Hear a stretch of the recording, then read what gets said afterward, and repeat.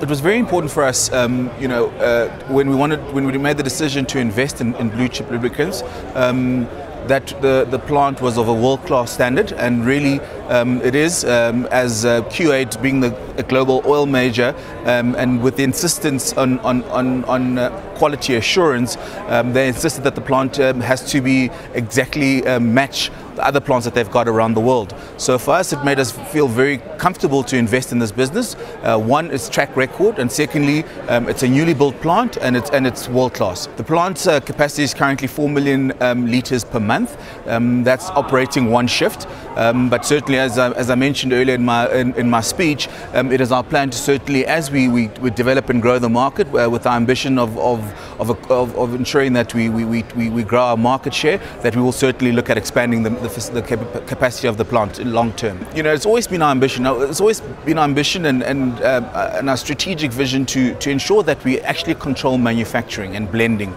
of lubricants. It's a key differentiator for us. It gives us the ability to be able to offer our customers a more solid value proposition. It means that we don't have another person or entity touching the hands of the product, which means we can offer quality products at a very competitive price. So in effect, it doesn't make sense for us to continue and possibly compete in the market as distributors, so we will effectively be folding our business into blue chip lubricants, and I will be assuming a position that will be announced soon in that business.